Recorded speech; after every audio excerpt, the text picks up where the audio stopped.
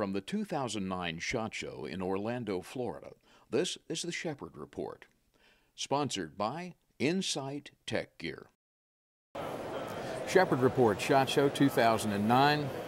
The gun that started it all, at least for me, the Red Ryder from Daisy, started shooting for a lot of people. Joe Murfin from Daisy. This is pretty much the one that started the shooting process for a lot of kids across America. Yeah, I think so, Jim. And if you look at this gun, the neat thing about it is it really hasn't changed a lot since the first one rolled off the line in March 1940. Leather thongs, solid wood stock and forearm. You know, it's the Red Ryder. It's the one Ralphie wanted. It's the one you and I wanted. And lots of young people have learned to take their first shot with a Daisy. And that's why we say it all starts here. And, you know, I remember lots of training. I taught shooting. I started with the Daisies. We moved them up to the little 22s eventually, and a lot of great memories come back when I look at one of these. But there's a lot more to air rifles and shooting now. It's a sport, a real sport, a target sport, a precision sport, and Daisy is a player in that. You've been committed to American shooting sports, and tell us a little bit about what you're doing now. Well, Daisy kind of wrote the book on shooting education back in the mid-50s. They'd always taught young people to shoot simply because we know our guns are people's first guns. Right. But in about 1955, they wrote a curriculum, a 10-lesson curriculum telling a coach how to build a team, how to teach shooting safety, how to teach marksmanship skills. And that curriculum today is still in use by most of the major organizations like 4-H, American Legion, JCs, Royal Rangers, groups out there that are teaching young people how to shoot, how to get involved in competition, match competition. Half a century later, Daisy's still involved, as you can see here. Yeah, lots of championship shooting. There is. And, one thing that's really cool about the shooting sports is you don't have to be the biggest kid, the strongest kid, the fastest kid. You're not going to blow out a knee in football, but you might get a college scholarship shooting an air gun. You might end up on the team that represents our country in the Olympics. So there is a great future for young people who want to get involved in the shooting sports. And it's excellent discipline. I can't talk about how much it would help me to learn to calm myself as a kid, breath and trigger control, and discipline, and above anything else, safety. Right. You think about, as a parent, you think about things like self-control and patience and discipline, responsibility. How do I instill those values in my children? How do I teach them things? And, of course, you do it by demonstrating it in your own life. But one of the things you can do is get them involved in the shooting sports, because patience is something that comes when you're trying to control your breathing and create the proper sight picture. Responsibility, self-control, all those things come with learning to be a good shooter. And Daisy has been involved in it from the beginning. We have, and we have an international BB gun championship match. We call it the IBBGCM. And the IBBGCM has been in existence since 1965. It's been in Bowling Green, Kentucky at Western Kentucky University for a number of years. And every year, about 40 to 50 teams of young people show up with their coaches and compete. Now, the road to the IBBGCM means that you have built this team, you've followed the curriculum, you've taught them the safety, which they'll be tested, a written test on the safety, and you have won or placed second or third place in a state competition match. That will get you to the IBBGCM. This year, our president pledged that anybody who qualifies by winning a state match like that and getting to the IBBGCM and shows up will be handed a $1,000 check. Wow. That's kind of our belief in young people and in the shooting sports. And I guess you'd kind of say we're willing to put our money where our mouth is. We want to get more teams out there. That's the key to all of it. The more teams you have, the more kids you have involved, the better the sport is. And we were talking just sort of parenthetically earlier, you're the front line of shooting. You're the front line of teaching people that we're not evil, we're not ignorant, we're not mean-spirited. And we learn to be safe, we learn to be responsible, and we have fun.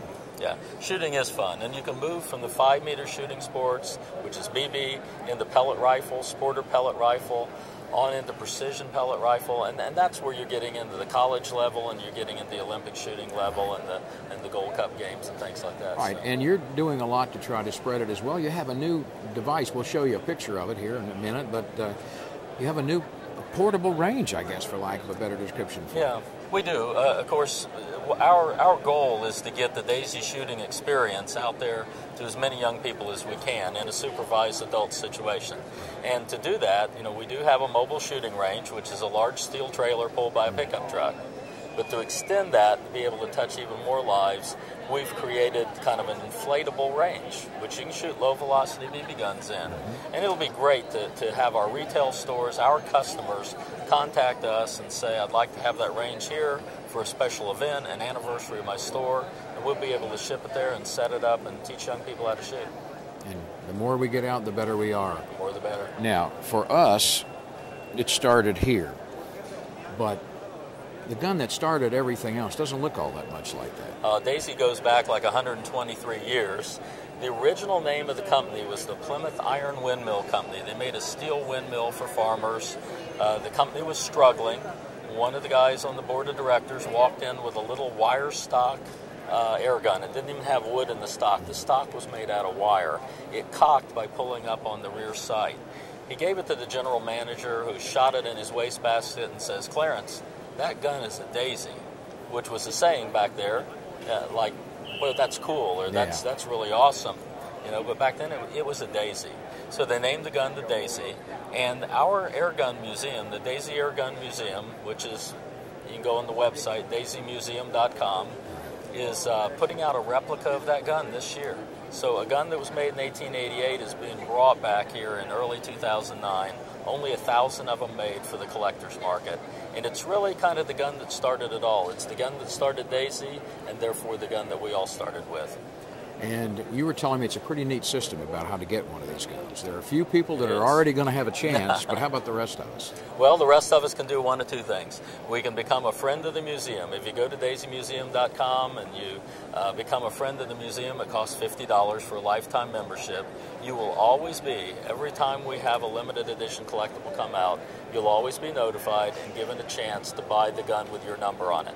If you don't act, we take that as a sign that you don't want your gun, and then it becomes available to others. So of those thousands, of those 1,000 guns made, there will be 525 people or more who will be friends of the museum who have a chance of getting their gun. They may not take it. If they don't, they'll be on our website, daisymuseum.com, for the general public to buy. A great idea, and you can get one that started it all, literally. Joe, yesterday, earlier this year, it was yesterday. It seems like a week ago, but yesterday we were out here and I saw a very nice looking drill team carrying something that looked a whole lot like a 1903 Springfield, daisies. We are so proud. Daisy has been contracted with the federal government to make drill rifles for the Army, the Air Force, the Navy, and the Marines.